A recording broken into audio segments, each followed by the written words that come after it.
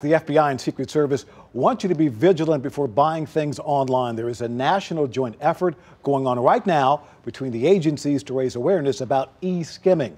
News 4's Carice Jackman is live in the studio tonight.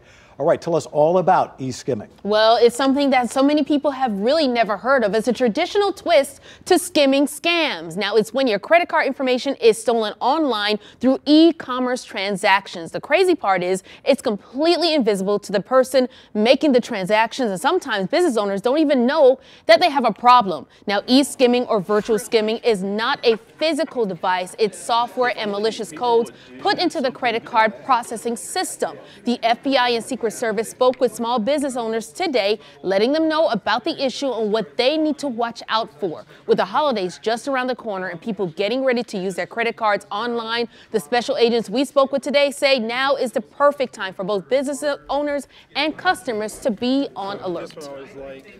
The problem is mostly going to be the responsibility of the merchant to take care of, and the consumer needs to be diligent to stay on top of their credit card transactions in case they see anything suspicious to report it.